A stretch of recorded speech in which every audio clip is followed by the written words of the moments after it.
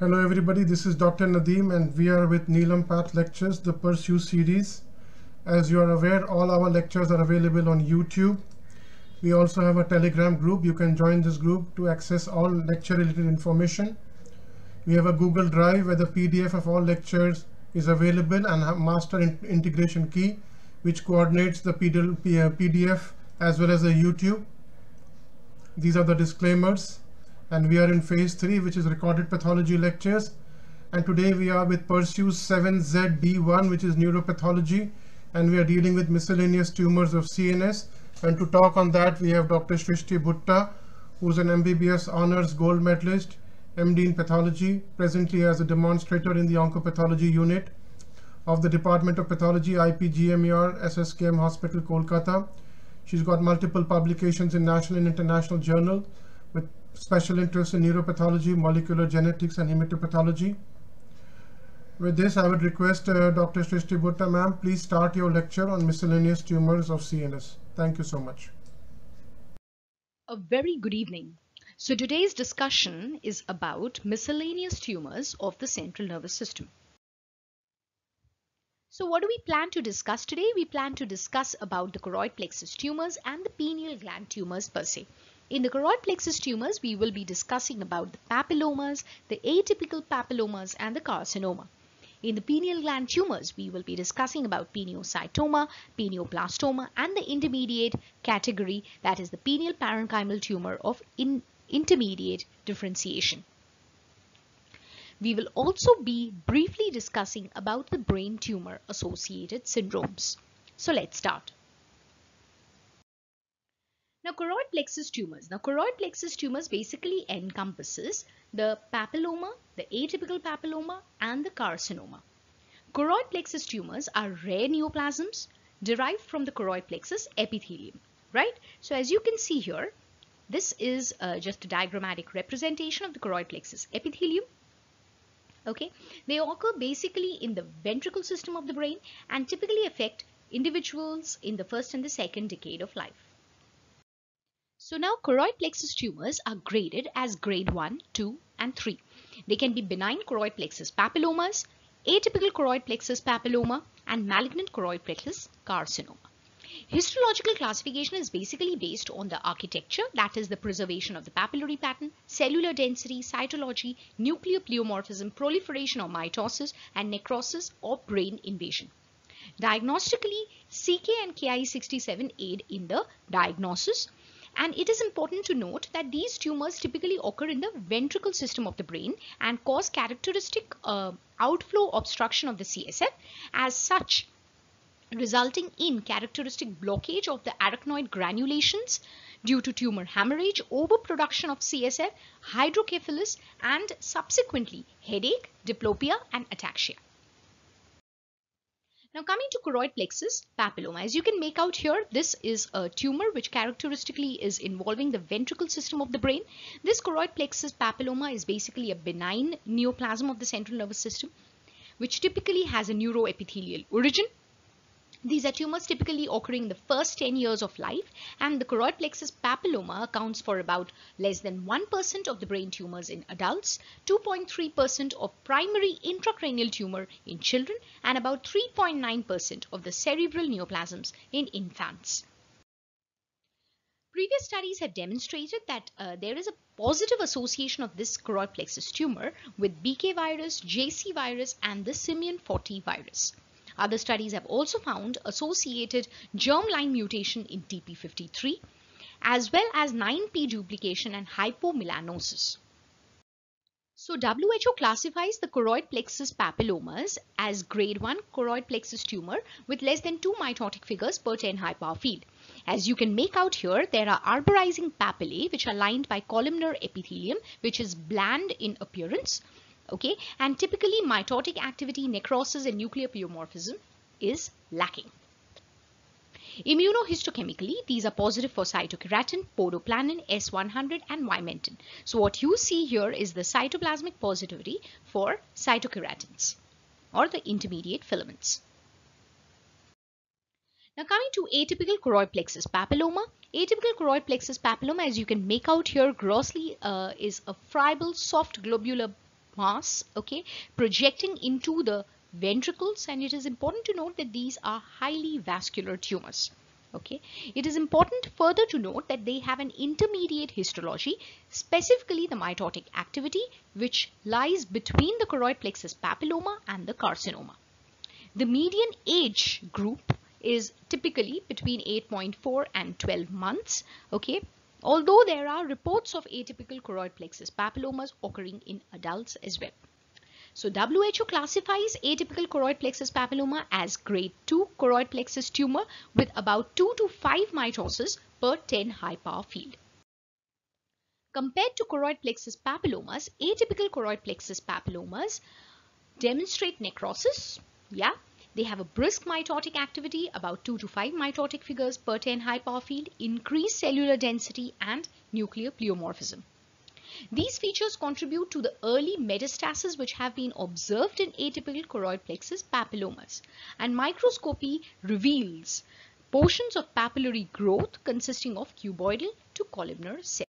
So as you can make out here, there are arborizing papillae, okay, all lined by cells which have a high N/C ratio, typically high mitotic activity, which accounts for about 2 to 5 mitotic figures per 10 high power field, and positivity for Vimentin, CAM 5.2, and a null pattern of P53 staining, as you can make out. Okay, that is, these tumors typically show all or none pattern of P53, that is, they have P53 associated mutations. Coming to choroid plexus carcinomas, they are typically malignant tumors, okay, and they are the ones which have been graded as WHO grade 3. Okay, they have been associated with Li-Fraumeni syndrome, which is typically associated with germline TP53 mutations. There may be associated somatic TP53 mutations, and furthermore, spontaneous TP53 germline mutations have been linked to cases of choroid plexus carcinoma as well. The WHO classifies choroid plexus carcinomas as grade 3 with more than 5 mitotic figures per 10 high power field, a characteristic sheet-like growth pattern with a loss of papillary growth architecture, as you can make out here, a high mitotic activity, okay, and increased amounts of hemorrhage and necrosis. Okay, these tumors are typically positive for P53, okay, and show a characteristic SMAR CB1 or INI1 and SMAR CA4 retained nuclear expression, right?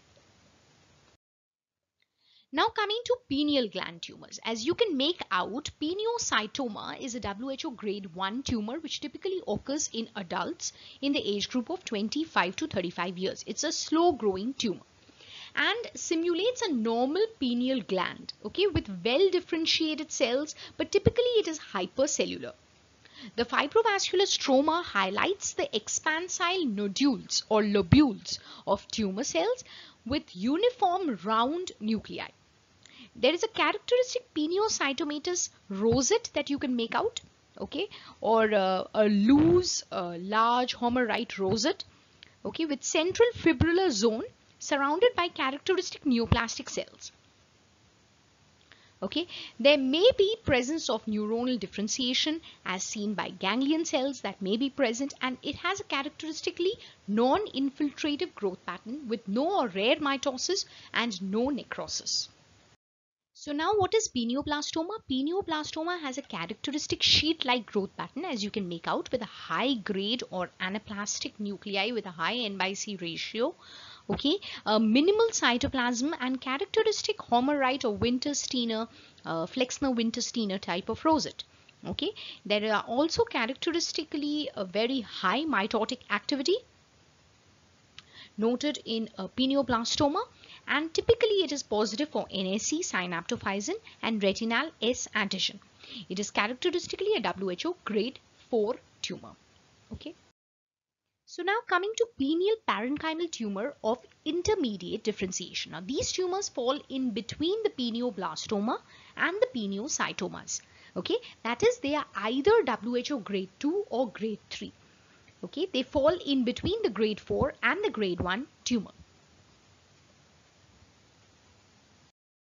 Histologically, they have a characteristic diffuse sheet-like growth pattern of small uniform cells which are characterized by moderate to high cellularity, okay, a higher degree of nuclear atypia as compared to pineocytoma, but less than that of a pineoblastoma.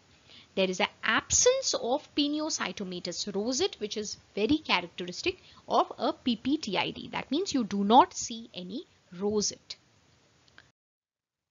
Immunohistochemically, they are positive for synaptophysin, neuron-specific enolase, okay, and a variable positivity for neurofilament protein, chromogranin, retinal S protein, S100, and beta tubulin. So they are considered either as WHO grade 2 or grade 3 tumors, as we have discussed already, and they make up to 10 to 30% of the pineal parenchymal tumors. They are very cellular but have a characteristic bland nuclear feature and lack the characteristic pineocytomatous rosettes.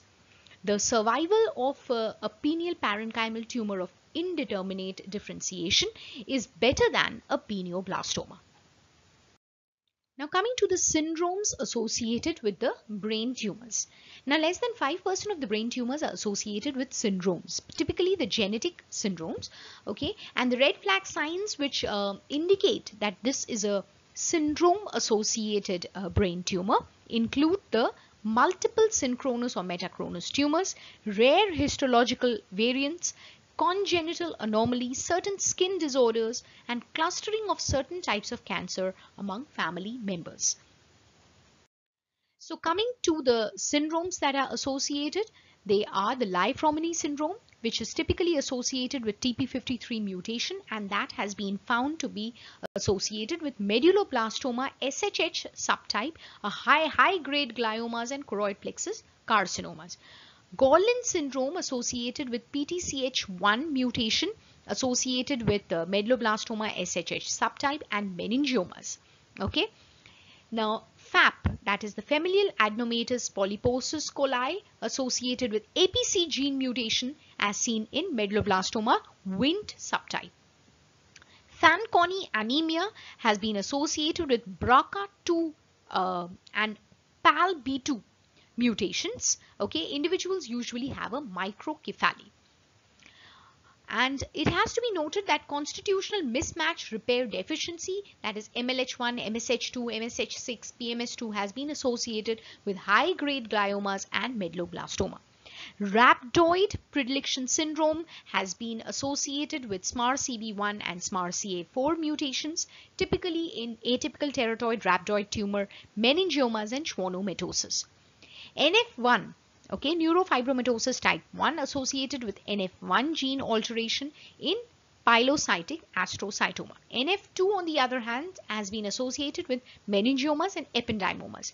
Tuberous sclerosis complex, that is the TSC1 and TSC2 gene alterations, have been associated with SEGA, that is subependymal giant cell astrocytoma. Dicer1 mutations have been typically associated with pineoblastoma and embryonal tumor with multi-layered rosette. Okay, it has to be noted that Cowden syndrome associated with P10 alterations has been found in brain hematomas. Maffucci syndrome associated with IDH1 early mosaicism is associated with a high-grade glioma, typically astrocytomas. So finally, what are the key takeaways from today's lecture?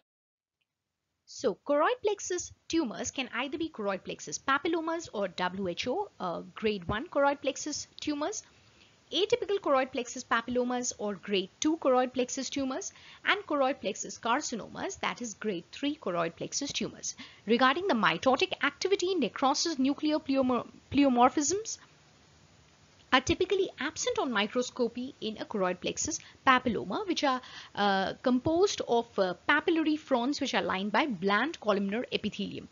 Grossly, it has a pink friable soft globular architecture with irregular projections and high vascularity. On the other hand, atypical choroid plexus papillomas, they have necrosis, brisk mitotic activity and increased cellular density with high degree of nuclear pleomorphism as compared to the papillomas. They have papillary growth pattern lined by cuboidal to columnar cells. They also have a soft globular architecture with friable irregular projections. It must be noted that choroid plexus carcinomas have a higher degree of mitotic activity, necrosis, cellular atypia, and a papillary growth pattern. The gross appearance is quite similar with characteristic invasion into the adjacent brain parenchyma. And sectioning reveals a characteristic solid areas intermixed with necrotic and hemorrhagic foci. Regarding the mitotic activity is about less than 2 mitotic figures per 10 high power field for a choroid plexus papilloma. It is about 2 to 5 mitotic figures per 10 high power field for atypical choroid plexus papilloma, and for a choroid plexus carcinoma, it is about more than 5 mitotic figures per 10 high power field. Now, regarding the pineal gland tumors, they can either be pineocytomas, pineal parenchymal tumor of indeterminate differentiation, or pineoblastoma. Pineocytomas are WHO grade 1 tumors. They have a characteristic morphology which simulates the pineal gland, normal pineal gland per se. Typical imaging finding shows a well circumscribed homogeneously enhancing mass with characteristic solid cystic growth pattern. Usually young adults after the second decade of life are affected by pineocytomas, whereas pineal parenchymal tumor of indeterminate differentiation typically affects individuals in their 20s, and it typically has an invasive heterogeneous growth pattern. Heterogeneous enhancement and CSF seeding has been noted. These tumors can either be WHO grade 2 or grade 3. So as you can make out, they have a characteristic diffuse sheet-like growth pattern, but they lack the characteristic rosettes seen in a pineocytoma. Pineoblastoma, on the other hand, is a WHO grade 4 tumor. Imaging finding shows a characteristic poorly defined mass with peripheral calcification, okay, and it is also prone to CSF seeding. It typically occurs in the pediatric population. As you can make out, they have a characteristic blastemal appearance and a rosette, that is typically the pineocytomatous rosettes that are seen. So with this, I'd just like to end today. Thank you so much for your patient hearing.